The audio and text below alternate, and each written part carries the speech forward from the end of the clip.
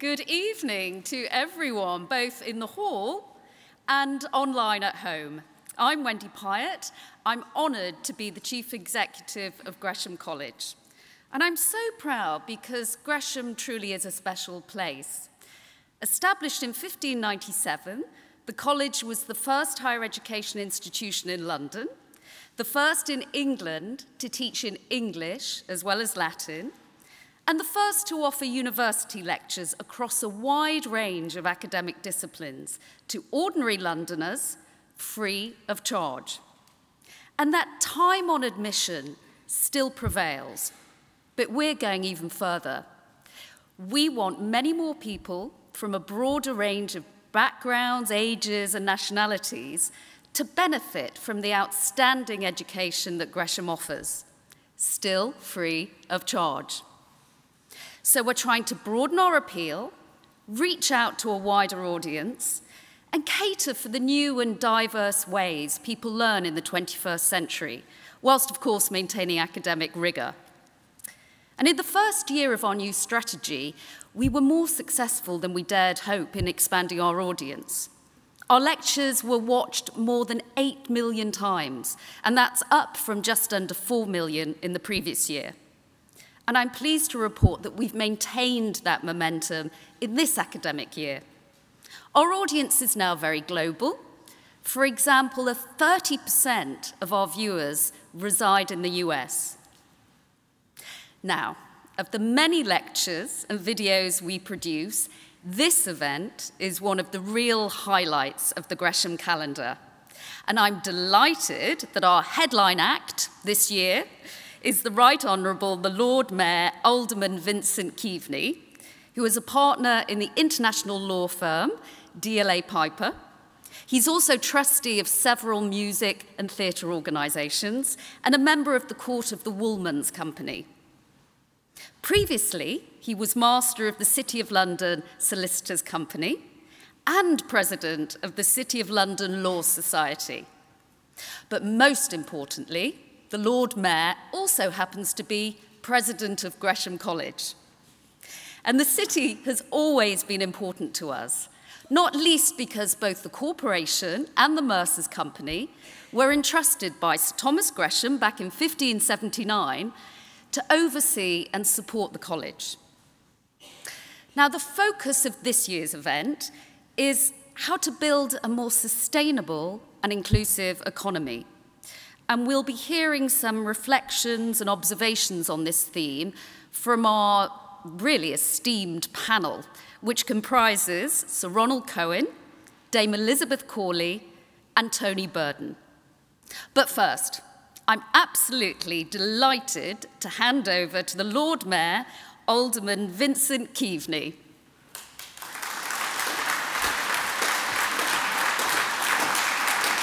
The world has fundamentally changed in recent times. Exactly 2 years ago, we were plunged unexpectedly into the first lockdown.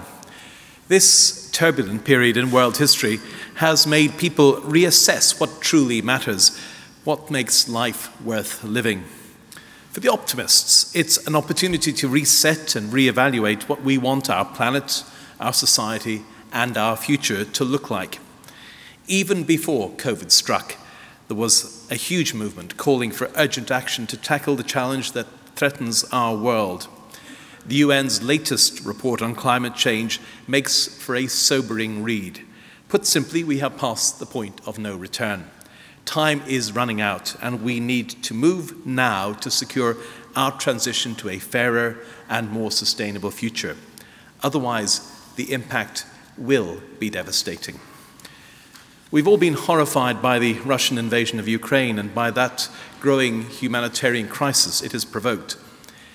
It is not just a shocking assault on the people of Ukraine, but also on the values and liberties which we cherish so much in the United Kingdom. We've read in the papers how Russia's hold on gas pipelines has affected different countries' responses to what has unfolded. Our government, along with many others, are rightly focused on what they can do to help the people of Ukraine and bring this appalling crisis to an end. And I believe this is where the private sector can step up.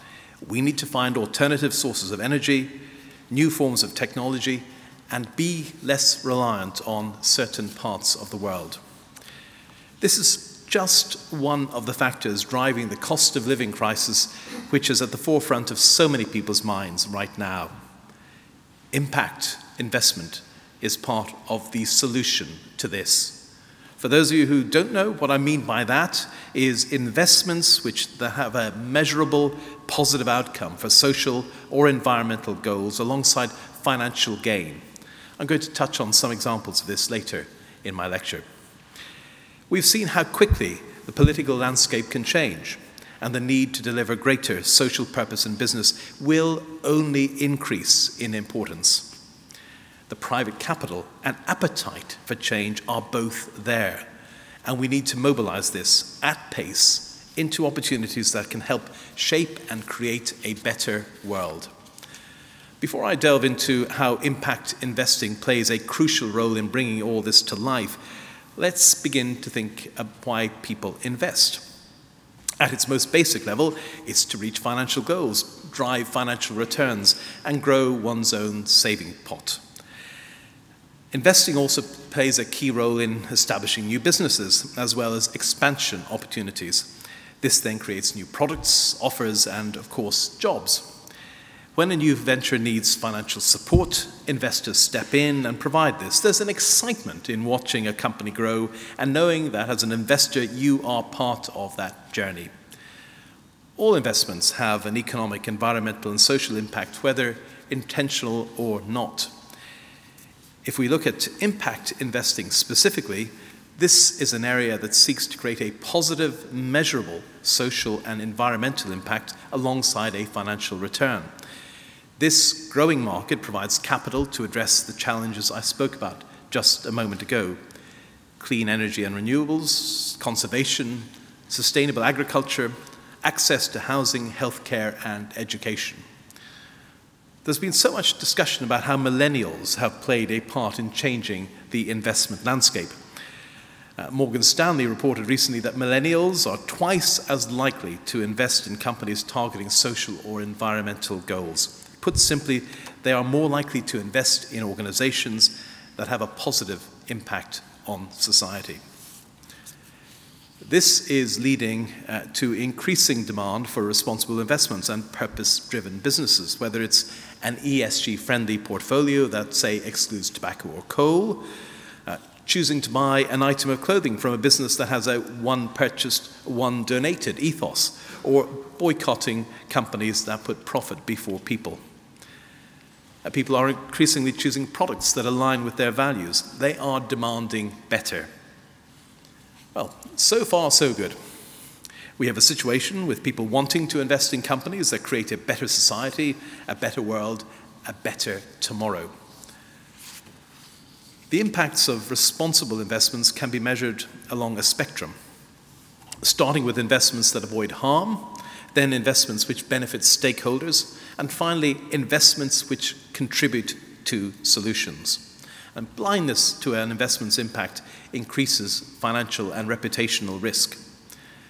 Shifting more investments from those that avoid harm to those that contribute to solutions will unlock the power of finance to accelerate the just transition and leveling up agendas. This will also finance the Sustainable Development Goals set by the United Nations. I want to stress a fundamental point. Impact investing is not philanthropic capital. It's a way to manage risk and capture financial opportunity that delivers returns. Put simply, it's good business sense. There isn't just a business benefit to impact investing. At its heart, social impact focuses on improving the well-being of individuals and communities, making sure people get an education, providing them with skills for future progression. At an even more basic level, it's about access to food and healthcare. These are all economic and social rights as set out in the UN's Declaration of Human Rights. Impact investing makes these goals even more attainable. So, what's the problem? First, ESG measurements have mostly focused on environmental impacts. Yet levelling up and a just transition require an equal focus on social impact. Companies that might score highly on environmental issues can have serious social and human rights issues in their supply chains. For example, among investors who screen using ESG criteria, 88% ranked environment as a current priority, whereas only 52% ranked social as a priority. We need to move more investors from simple ESG onto impact investing. These flows, which have the most transformational potential, are still just a drop in the ocean compared to less impactful, responsible investments. According to Morningstar, global sustainable fund assets were estimated at 3.9 trillion US dollars at the end of September 2021. Yet the size of the impact investing market is estimated at only $715 billion globally. That's a difference of $3,185 billion. So it's a significant gap. It's huge, in fact. Unless we unlock private capital in both developed and developing markets for impact, we won't have the systemic change that we need. We need better data to convert investor demand into action and to realize the full opportunity within impact investing. The International Finance Corporation estimates that impact investing in private markets could be as large as $2.1 trillion in assets under management, but only $505 billion is clearly measured for its social and financial impact. We need global convergence and consolidation of existing data and measurement frameworks to accelerate this at scale. With the enormous opportunities and demand, there are, however, justifiable concerns at the moment about impact washing. Like its greenwashing cousin, this can be defined as any marketing claim about a product triggering a change in the real economy that cannot be supported by evidence. Headlines over substance. And the best remedy for this? A framework in place by which companies measure and demonstrate how they are making the world a better place. I want to say this is not a question of lack of trust in business, but that the stakes are so high and the need to get this right is so urgent. Especially when you consider that impact investing goes one step further than ESG investing. It doesn't just aim to avoid a negative impact, it is also trying to create that positive change. Unfortunately, efforts to avoid impact washing are still largely fragmented.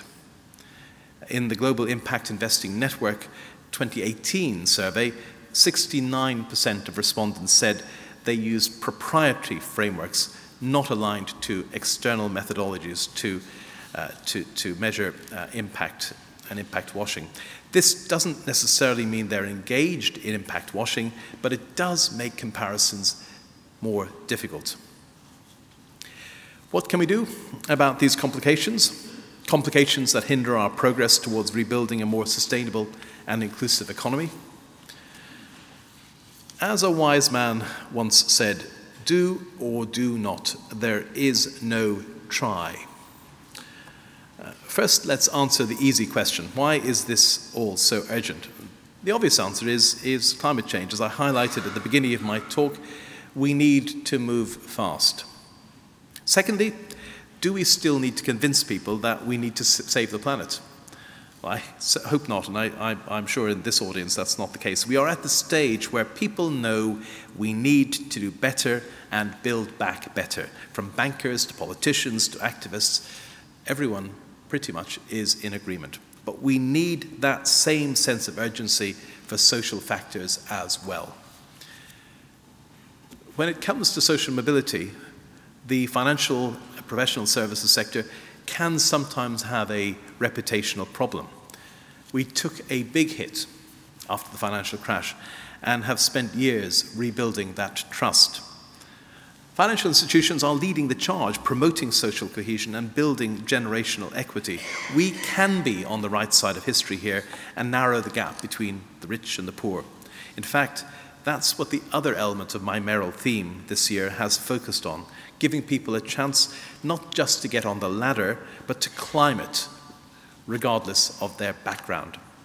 In my view, the more diversity of background, thoughts and opinions in senior roles within private financial institutions, the more likely we are to see impact investing becoming more mainstream.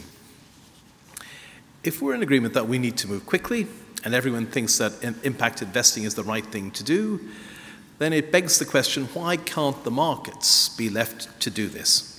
Why can't we be a little bit more laissez-faire and let it happen naturally? Well, there are certain inefficiencies and we need to give it a nudge. We must shape the landscape and the strategies just a little. We must ensure that those savers and investors who wish to prioritize ESG factors in their savings and investment strategy can do so safely and trusting in the authenticity of the products offered to them. This is a win-win situation. It will lead more investors engaging with the investment market and deliver better impact returns as their capital is deployed. Why are we in the City and the UK perfectly placed to do this, in my view? Because the City is a social impact, because the UK, indeed, is a social impact investing pioneer with over 2 decades of practice and valuable knowledge. Here are 4 highlights, just 4 highlights on this particular magical mystery tour. One of the world's first social bonds was developed in the UK and provided a model which was replicated across the world. Our offer on impact investing sets us apart. We have both the infrastructure and the specialist funds, products and services to support growing market activity.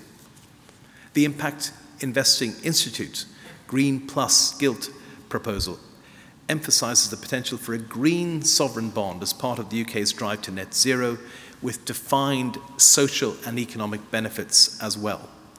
And since 2002, the UK's Private Infrastructure Development Group has mobilised $35 billion from private sector and development finance institutions. This has provided new or improved infrastructure to 200 million people and created 250,000 jobs around the world. For anyone interested in delving deeper into this topic, in early March, the Impact Investing Institute released a new report in collaboration with EY, demonstrating the scale and scope of the UK market and the breadth of opportunities, and how much impact investing makes good business sense.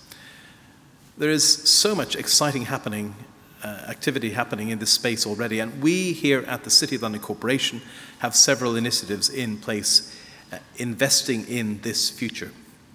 We are championing place-based impact investing, which focuses on social impact as a strategy for levelling up.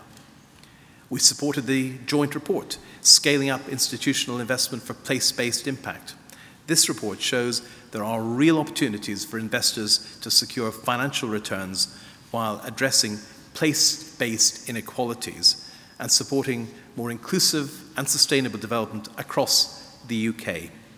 I'd encourage you all to have a read, but don't please reach for your mobile phones just yet. To minimise the risks of impact washing and to unleash the potential of private capital, we are improving impact data and driving coherence in reporting standards.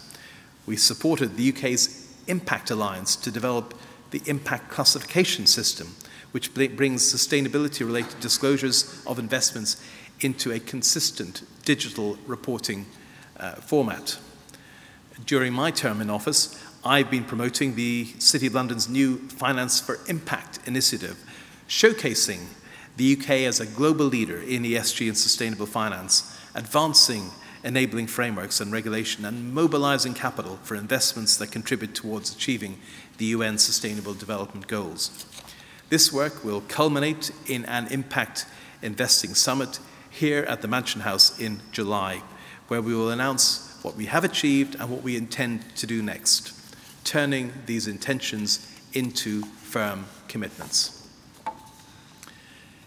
In conclusion, we need to invest in things that make sense and that aren't dead ends. It's good business, not just to save the world and be nice, great though that is. It's the soundest business choice we can make. Without the social impact, what we invest in will decay. Our business models will collapse. We need to invest into future society, and that makes pure business sense. Are we destined towards this economical entropy? I believe we are not. The City and the UK have shown through our work in sustainability that we can lead the world in the future of green finance. Impact investing is the next horizon that we're heading towards, and I'm making it my duty to bring others with us on this journey. Thank you all very much.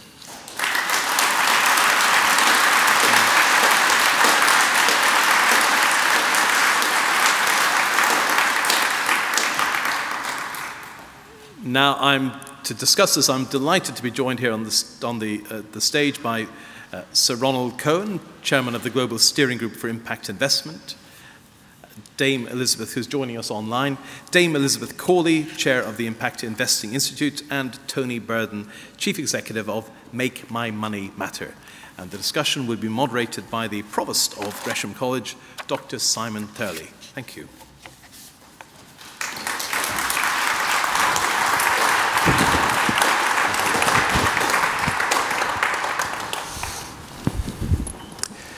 Well, thank you very much, Lord Mayor, for that stimulating introduction to our evening, an incredibly important subject. Our three panelists are going to make some remarks for about 5 minutes each, and then we will open the discussion up and hopefully take some questions from you in the room and from people online. So we're going to start off with Sir Ronnie, who I think is going to appear on the screen. Good evening, Sir Ronnie.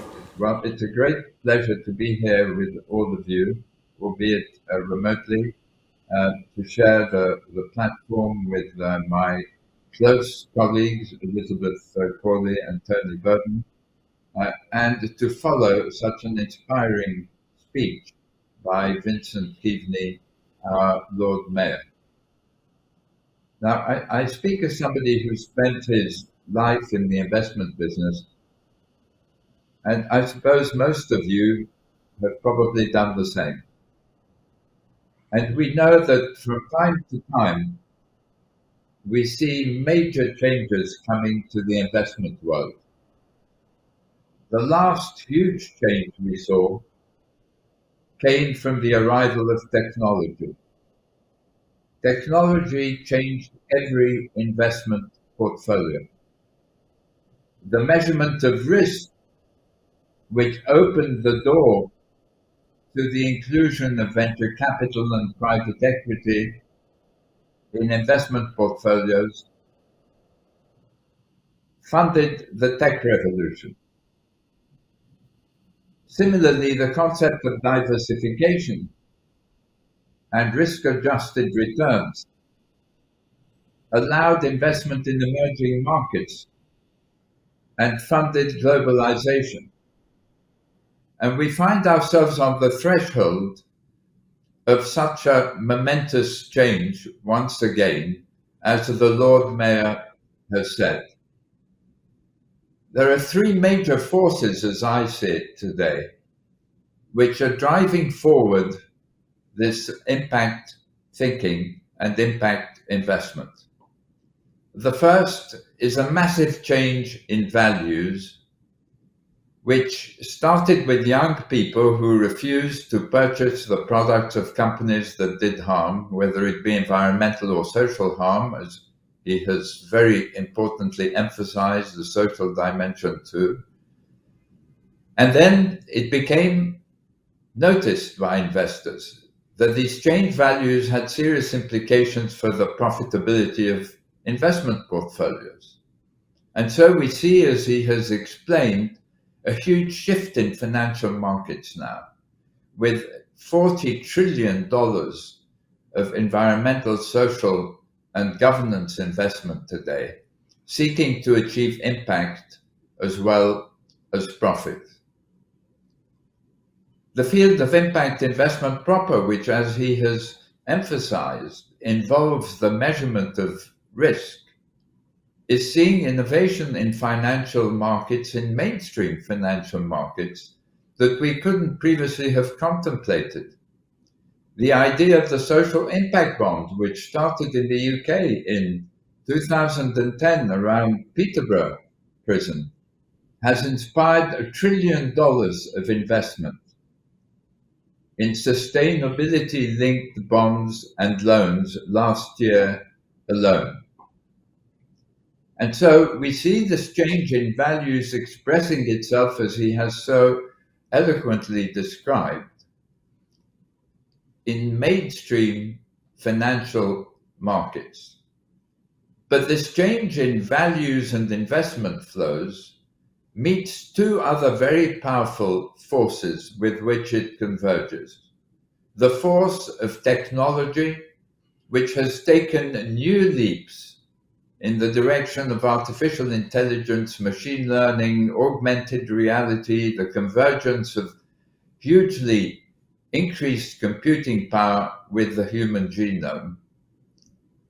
And these changes are enabling us to deliver impact globally, to improve lives and the environment globally in ways in which humanity could never previously have contemplated.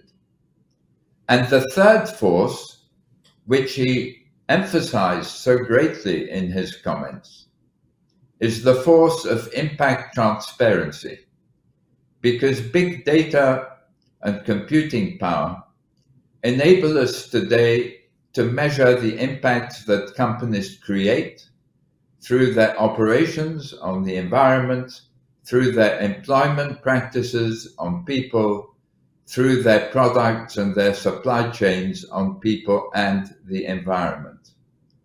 And we are seeing these impacts measured and valued and brought into financial analysis and the valuation of companies. And we can see already in financial markets a correlation between greater pollution in several sectors and lower stock market values for the companies that pollute the most. And so we really are on the threshold of an impact revolution now. And the UK has led it. The UK brought not just the social impact bond, but the first social investment bank, Big Society Capital. For the first time, it released unclaimed assets from banks in order to fund Big Society Capital. It brought the G8 task force and now the G7 task force, which reported in this great hall during the month of December.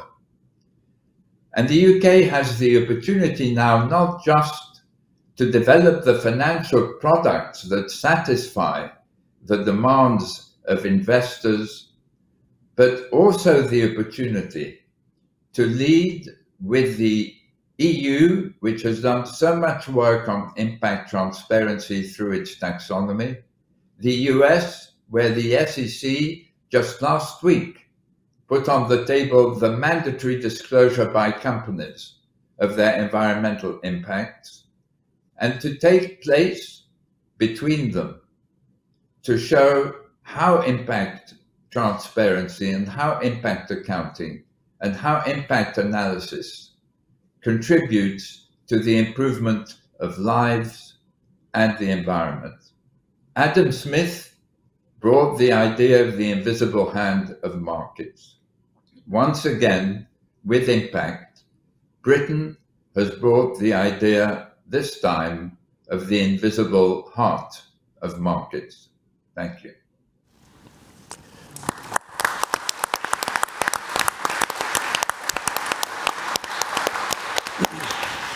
Thank you very much, Sir Ronald. We're now going to ask Dame Elizabeth, please. Thank you. Well, good afternoon and good evening. And for those of you who might be east of us, thank you for staying with us for this long. It's a real pleasure to be with you today, and it's always a pleasure to follow Sir Ronnie and the Lord Mayor in these events. I want to bring the topics closer to home, but I don't want to step onto Tony's space where he's going to talk about individuals. So I'm going to sit in the middle ground between the trillions that we've talked about, the individual that Tony will talk about, and say, how do we connect those two things? If everything is so good, and it is potentially so good, what is stopping it from being better? What is stopping the flow of finance to where it's needed? And there are a number of things that we at the Impact Investing Institute are focused on, really to take us forward very fast and with real intention. The first is the point that as we transition to net zero, we have to make it fair and we have to make it just. There's a way in which we can do this which makes poor people poorer, poor countries further left behind, and abandoned communities even further abandoned. There's another way of doing it, which is around levelling up and building back in a significantly better way, and about ensuring that we combine environmental and social benefits in how we use finance and how we use capital. And that must be our focus. I've seen examples, fortunately now reducing, where we do a brilliant thing to make the world greener, as defined by green, but we actually destroy community involvement because we use water in the wrong way for sustainable community practices. We have to find ways of making this a just transition, and to do that, we think you have to have a strong environmental goal that is clear, an intention to do good with it, and that might be around circular economy, biodiversity, new carbon opportunities. We can do that. The second thing is we have to think about the way in which it empowers people and it creates jobs, skills, and livelihoods that are sustainable, and doing it in places that are not always easy to reach, whether that's here at home or whether it's actually internationally. Climate change is happening fastest outside the UK in terms of real drought, real agricultural effects. We also have extractive industries, fossil fuel, that is the heart of many communities and their livelihoods. If we take that away by excluding it from how we spend money, those individuals can't find a new job down the road. It is the only job in that area.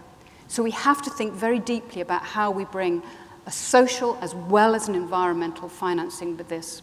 And we have to think about the communities that are involved. Often the people that know best, and this was very strong in COP26 last year, are the indigenous communities in places that really understand how things get done. So at the Institute, we have a mission to make this transition of trillions real and in a way that brings people and communities along with it, and that we measure the deployment of finance, as well as measuring the outcomes that it delivers.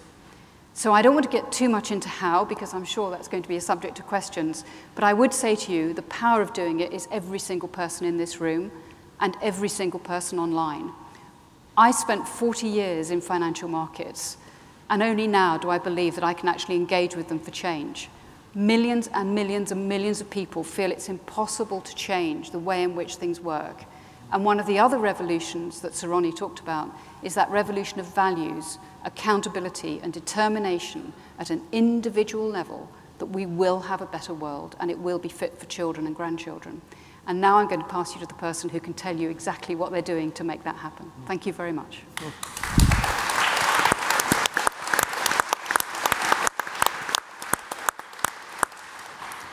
Well, thanks for cueing me in so elegantly, Elizabeth.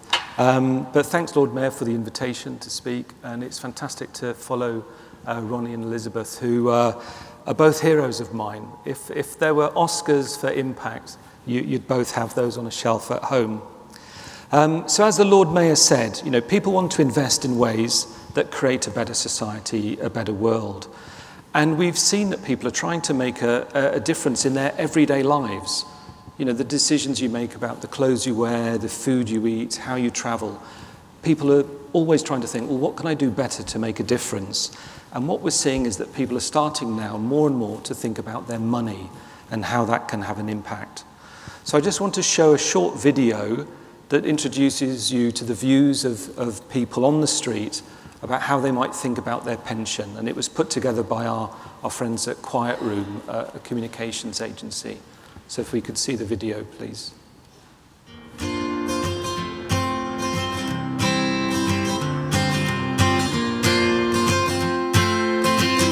It's actually never occurred to me before that my pension could be something that would create change. So that's the dream, yeah. Tell me about it.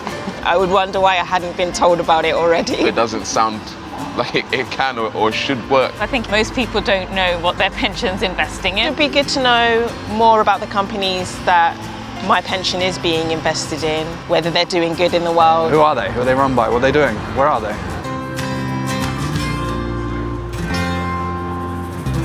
What? Invest in these? You're reading this like a list of horror. Making weapons and ammunition, it's a no-go.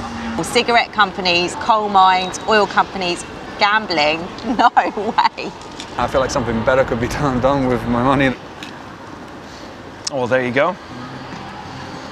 That is a stunning list of good things. If my pension went to these things, that would be a wonderful, wonderful thing. Social housing, infrastructure like schools and hospital. I would definitely want my money to be invested in building wind farms, tackling climate change. And companies that treat their workers well. This is my kind of list. And I, as a kind of customer, can feel, first of all, better about where my money is going, but also you would assume that those pensions would do actually quite well, probably make more money ultimately. It would make me feel better in some small way, that the things that I believe in, the things that I think are important and are important to me are being reflected in how my money is being used. I would probably go so far as to say I would increase my pension contributions. Yeah, I'm going to go make some calls and I'll leave here. Now I'm going to run back home and check. Understanding that the money could be working and obviously working to contribute to a better world. That's pretty amazing.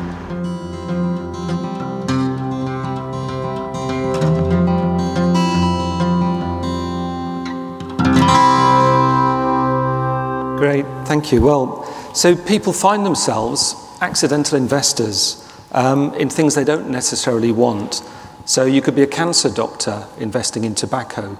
You could be a vegan investing in meat farming, or a climate activist in oil and gas. And as they said on the screen, most people have no idea what their money's doing, even whether it's invested. But this is changing. So since we've been campaigning, we've been running public opinion polls across the country. And what we see is that public awareness that their pension or their bank might be causing climate change has gone from 28% to 38% of the population, and nearly 50% for under 35s. So people are becoming more aware of what the impact of their money might be doing. The public desire to move to a green pension, if offered one, is now at 70%. It's at 80% for if people who are under 35. So that desire for their money to be doing the right thing has grown enormously over the past year and a half. And the awareness of our campaign has gone from 5% to 40% of the population and 66% for the under 35s. So the awareness of the campaigning message that you can make your money matter is really connecting to the people of Britain, which is really fantastic news. And a result of that is that we've seen thousands of people write to their pension scheme asking for a pension that's not causing climate change, but helps tackle it.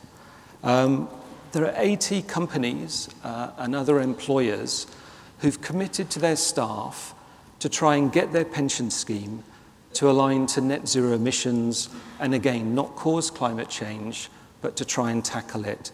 So that's companies like IKEA, Tesco, the Co-op, EY, Innocent Drinks, Ella's Kitchen, the Worldwide Fund for Nature. Fantastic. And the end result of that, that's the demand from the public and from businesses and employers providing pension schemes to their staff. The end result of that is that during this last year and a half, we've seen £1.1 trillion in the UK committed to net zero, to align to net zero emissions over the coming years. And leading pension schemes showing the way, from Nest to Scottish Widows, Aviva, Phoenix, Cushion, and others. So you have leading schemes knowing this is the right thing to do, not just for their pension savers, but also to manage financial risk and to start investing in the new commercial opportunities which are being created.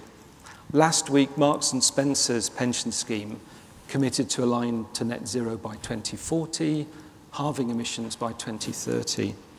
And that's what staff and retired employees of Marks and Spencer's want, which is fantastic. So I think, this is I've talked a little bit about climate change, but I think this is just the start of people becoming more aware of the impact of their money, but also that they have voice and can demand better from their pension schemes, as can employers who provide pensions to their staff. So I think there's a couple of ingredients that will help drive that a little bit more quickly. So we need to see better information to pension savers from their pension funds. What's the impact of my money? What's it doing on climate, the environment, on workers in companies that my pension scheme invests in? When you're a young person just starting work, you would expect your employer to choose a decent pension scheme for you to save in, one that doesn't cause climate change. So it should just be a default that your pension scheme is aligned to net zero, but also a default that your pension scheme invests more money in having a positive impact on the environment, but also in our society around us. Another survey we've done recently shows that 80% of people don't want deforestation in their pension scheme. And we'll be running a campaign on that, which I think will engage people. So again, people want better. And what they ultimately will want will be investment in climate solutions, in nature-positive investments, but also in companies that treat workers fairly, in social housing, in all the things that people described in that video. And again, as the Lord Mayor said, and Elizabeth, to invest in this just transition as we adapt from a society that's relied on fossil fuels to one that will rely on renewable energy, and to achieve the Sustainable Development Goals. So I think people want their money to matter. And impact, I think, provides a huge opportunity to do so. Thank you.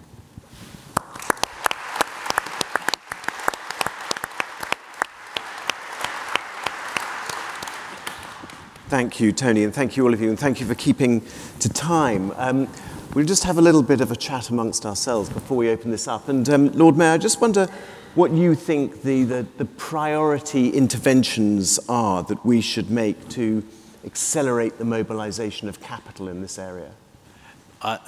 Thank you, Simon. I think there's a number. In fact, Sir Ronnie in his remarks mentioned the G7 Impact Task Force report, which was published here and launched here in Mansion House in December. It highlighted a number of the key drivers that we need to engage and engage quickly. I think data has been mentioned around this. The need for consistency, coherence in the data is absolutely essential. It's so powerful for the reasons Tony has just mentioned. I mean, investors wanting to understand where their money is going is going to be a key element of making this really, really effective. But I would say international standards as well. Actually, having high-level standards that can be applied. How we get there is a big question. One of the institutions, one of the organizations that came out of COP26 was the new International Sustainability Standards Board. And I think a lot of us have great hopes that the ISSB will, over time, provide the building blocks we need. The G7 task force talked about setting a global baseline from which then countries, governments can start to build. I think we need to work quickly towards establishing that baseline of a standard that can be applied reasonably easily across the financial world, across the various jurisdictions, across the various capital markets, and then begin to build towards a higher level of standards, a higher level of disclosure reasonably quickly, but we need the baseline to start with. That would be my initial thoughts on that. But it's a huge question. There's a great deal to it. Do you want to have a go, Elizabeth?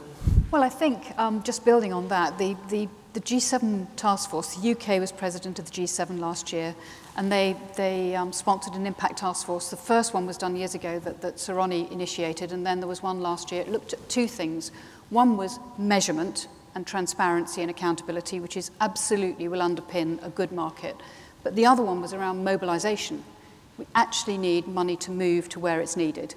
And so that mobilisation challenge looks at the barriers to that currently, not just here domestically, but also internationally. And some of those barriers are around things like the way in which private capital works alongside public sources of finance, such as development finance institutions and philanthropy. We need to get much smarter at working together towards a common goal. And increasingly, you realize that there's a huge amount of capital in the world, but it isn't being deployed in a way that is joined up necessarily. And even when it thinks it's working to a common goal, can sometimes inadvertently not. So there's some work that needs to be done at government level, at financial institution level. But again, I come back to the fact that we don't have to wait for the global standard to emerge. We can start to live and deliver by best practice.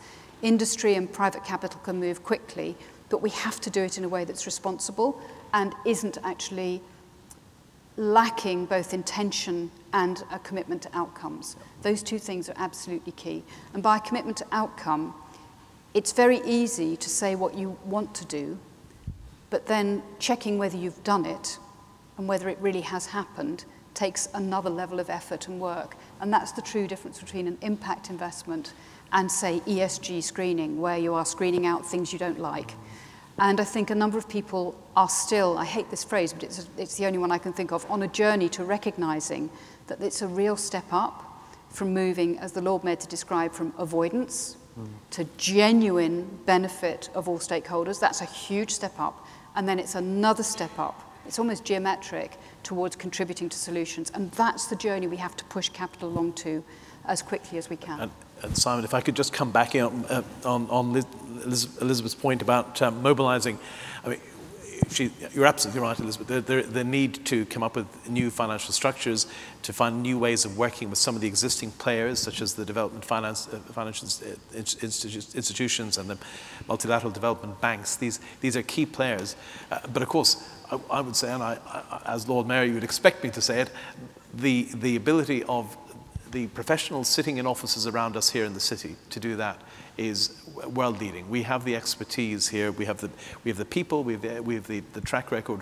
We understand how to create new financial structures, new financial products, new financial vehicles. That's what people have spent their lives doing in the law firms, in the banks, in the asset management companies around the city and around the UK. We can harness all of that expertise to meet this new challenge. And I think it's a hugely exciting moment for the UK financial professional services sector.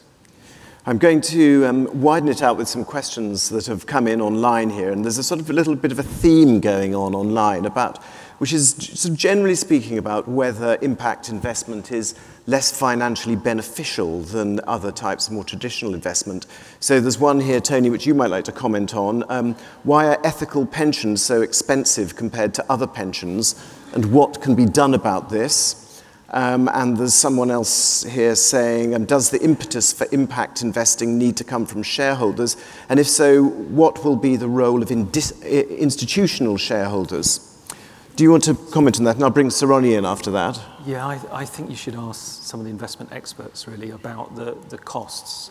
Do you want to? I think it depends what you want to do. I think there are ways of making this very affordable.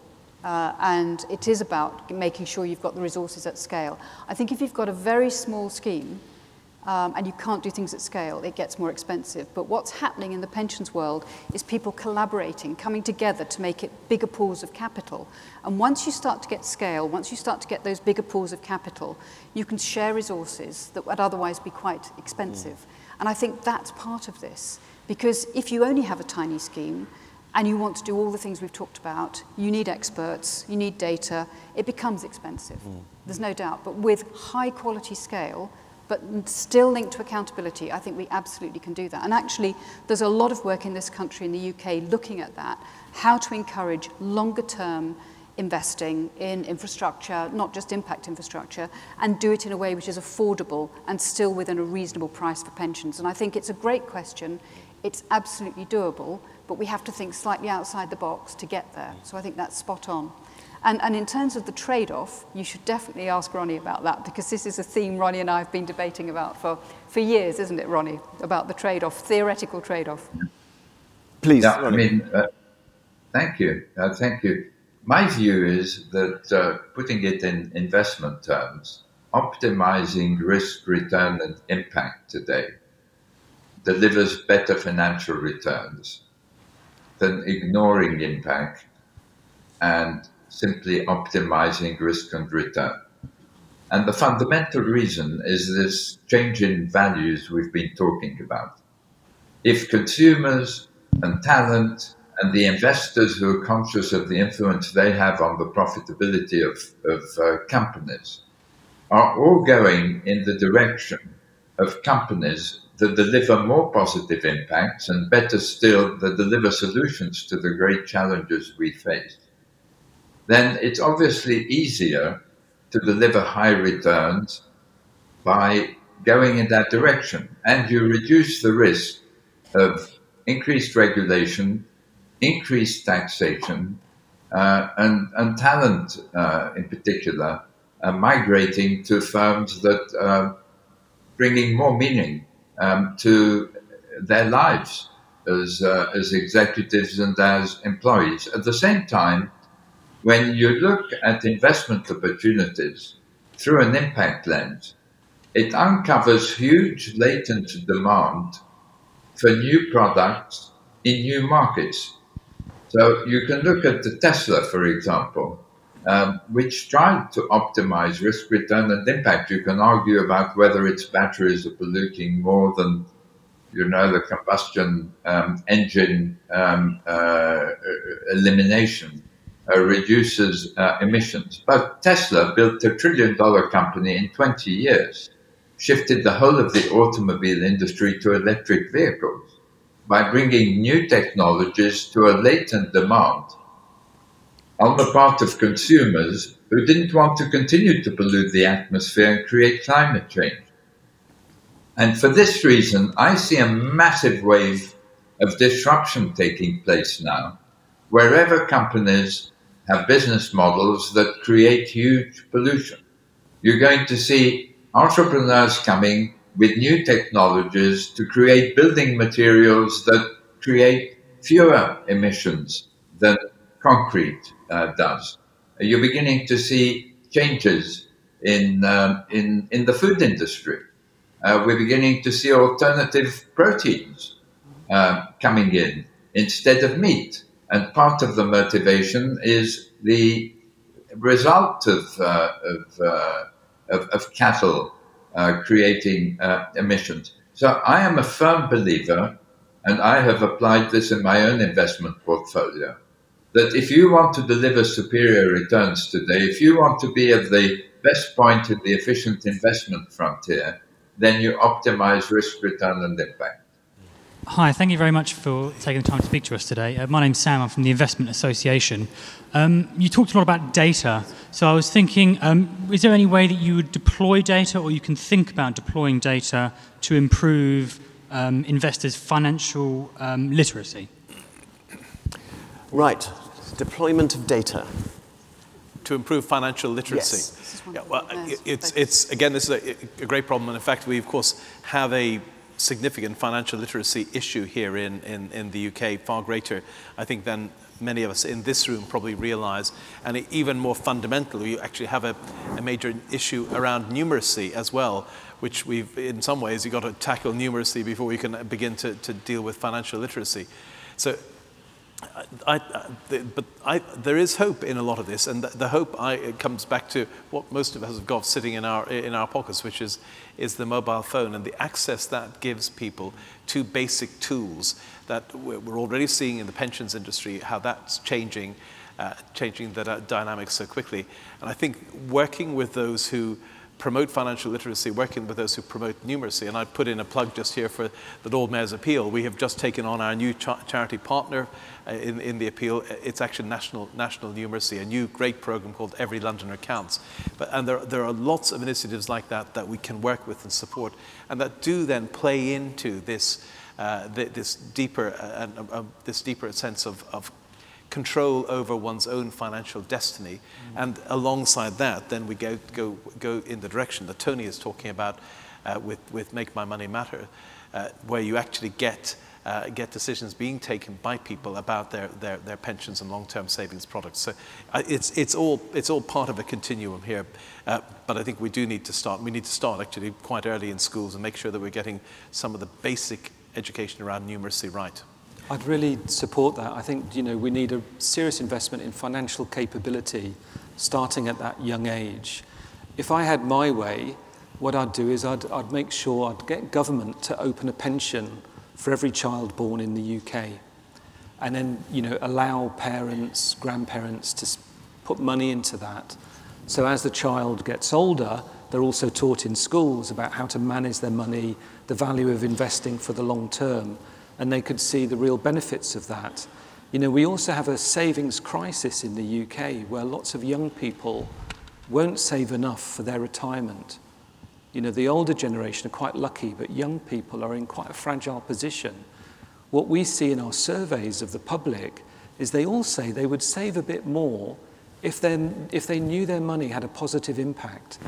So I think there's a real win-win to sort of build financial capability in young people, start saving young for them, and then, you know, make sure they understand the impact of their money, and then they can make more informed choices about how they want their money saved and invested, and hopefully to promote that sort of positive impact investment that I think we would all want to see.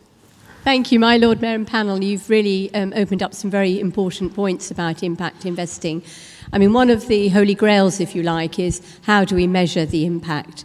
And social impact is much more difficult to measure, really, even than green impact and carbon emissions. So do you have any hope that there's a real sort of framework that's being agreed that will be more internationally acceptable? And I wondered if you could just share some thoughts on that. Thank you.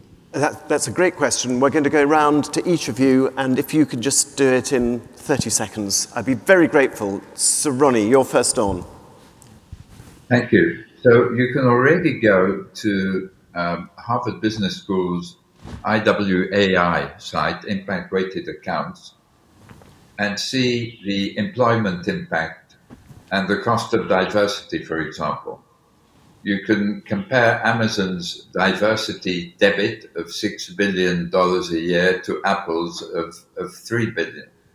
There are now frameworks in place to do that, and big data is very helpful in achieving this, because you can compare the demographics inside and outside facilities and measure exclusion.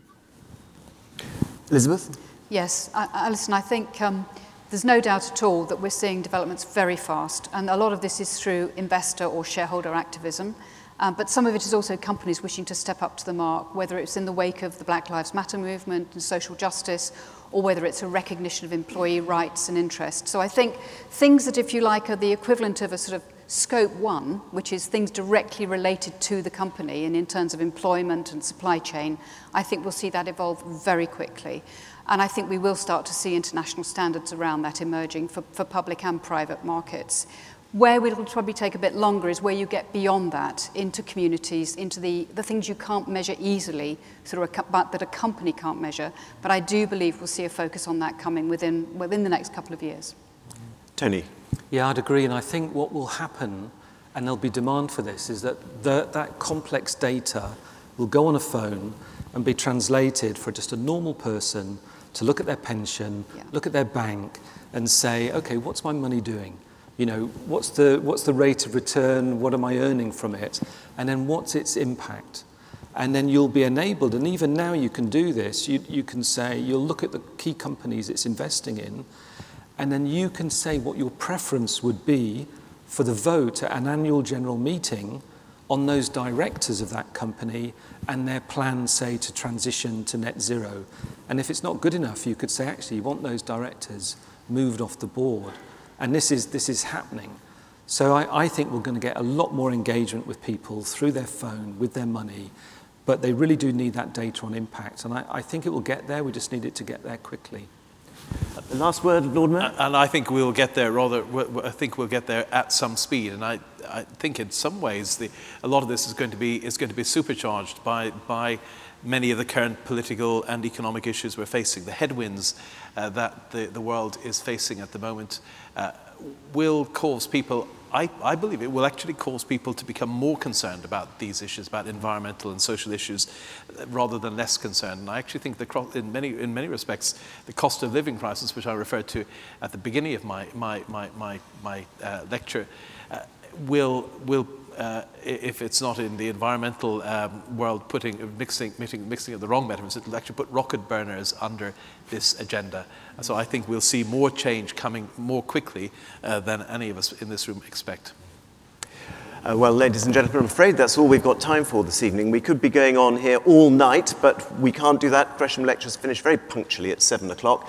So on behalf of the college, I'd like to thank our panel, Sir Ronald Cohen online, Dame Elizabeth Corley to my left, and Tony Burdon, and of course, Lord Mayor, for your excellent and stimulating introduction to what's been a great evening. So thank you all very much. Thank you, Simon.